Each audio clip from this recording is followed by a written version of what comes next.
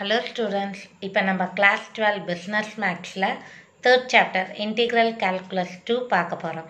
அதுல exercise 3.1ல question number 4, 5, 6 பார்க்கலாம். Question number 4. Find the area bounded by the line y equal to x-axis and ordinate x equal to 1, x equal to 2. So, நான் ஏற்கனவே சொன்ன மாதிரி இங்க எதுக்கு number கொடுத்திருக்காங்க xக்கு. அப்ப கண்டிப்பா ஃபார்முலா என்ன? y dx. அது plus y dx minus y dx நம்ம பார்க்க போறோம். ஸோ ஃபார்முலா வந்து y dxன்னு நான் ஃபைண்ட் அவுட் பண்ணிட்டேன். இப்போ நம்மளே எக்ஸுக்கு பதில் 0 போடு, yயும் 0, 1 போட்டால் 1, -1 போட்டால் -1. ஸோ போட்டுட்டேன். 1, 2ல நான் லைன் ட்ரா பண்ணி ஷேட் பண்ணிட்டேன். இது மேலே தான் வருது, அபவ் எக்ஸ் ஆக்சஸ். அப்போ ஃபார்முலா ப்ளஸில் வரும். So plus y dx. yக்கு பதில் இங்கே என்ன கொடுத்துருக்காங்க? x dx. எக்ஸோட பவரில் என்ன இருக்குது? 1. அப்போ 1 + 1 என்ன வரும்? 2/2. இந்த by 2 கான்ஸ்டன்ட் வெளில எடுத்துருங்க. ஃபர்ஸ்ட் எக்ஸ் வர இடத்துல 2 போட போகிறோம். 2² - 1². அப்போ 4 - 1 3/2 ஸ்கொயர் யூனிட்ஸ். இப்போ question number 4. Find the area bounded by the line y equal to x.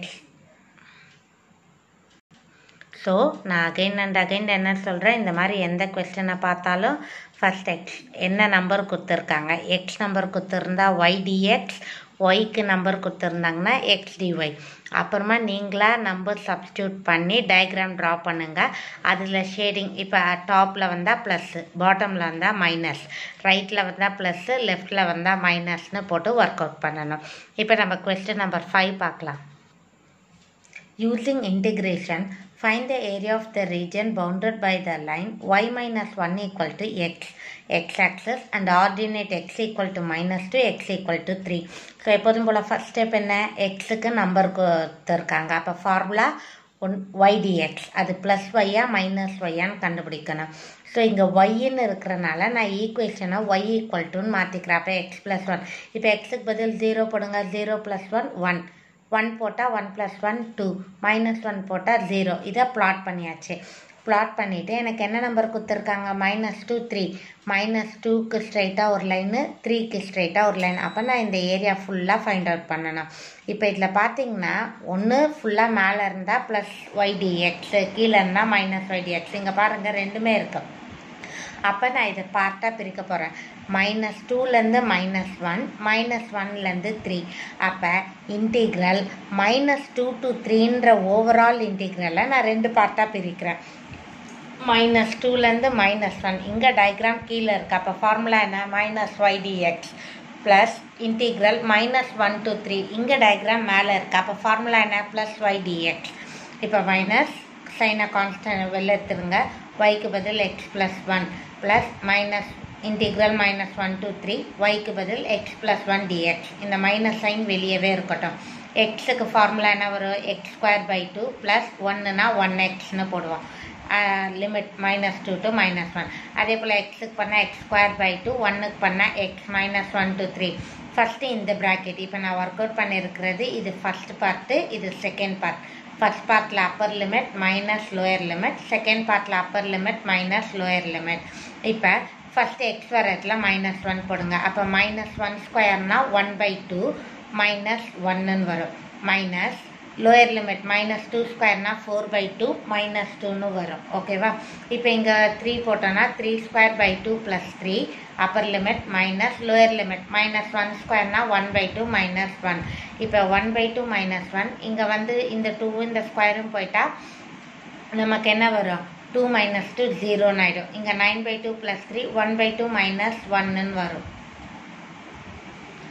So minus and 0 வந்ததை விட்டுருங்க. -1/2 ப்ளஸ் 15/2 மைனஸ் ஆஃப் -1/2. அப்போ 15/2 + 1/2 16/2ன்னு வரும். அப்போ 1 + 16னா 17/2 ஸ்கொயர் யூனிட். இப்போ 6th question. Find the area of the region lying in the first quadrant bounded by the region y = 4x², x = 0, y = 0, y = 4. இங்கே என்னடா எக்ஸும் number கொடுத்துருக்காங்க, ஒய்யும் நம்பர் கொடுத்துருக்காங்கன்னு. எது நிறையா கொடுத்துருக்காங்க? ஒய் 2 வேல்யூ கொடுத்துருக்காங்க, எக்ஸுக்கு 1 வேல்யூ தான் கொடுத்துருக்காங்க. அப்போ நம்ம ஒய்யை தான் இருப்போம். ஒய்க்கு நம்பர் கொடுத்துருக்கனால ஃபார்முலா என்ன? எக்ஸ் டிஒய் இல்லை -x dy. இப்போ இங்கே x² parabola X square Y ஸ்கொயர்னு வந்தால் பேரபோலா. அப்போ X square equal to Y by 4ன்னு வரும். ஓகேவா? அது அந்த நம்பர் என்னவா வேணாலும் இருக்கட்டும், நமக்கு தேவையில்லை. இப்போ அவங்க என்ன சொல்கிறாங்கன்னா, இப்போ நம்ம ஏற்கனவே ஒரு சம் பேரபோலாவில் பார்த்துருக்கோம். இது ரெண்டும் ஒரே சைஸு, ஃபார்முலா முன்னாடி 2 போட்டுங்க அப்படின்னு இருப்பேன். பட் இந்த இடத்துல நம்ம ஃபார்முலா முன்னாடி 2 போடல.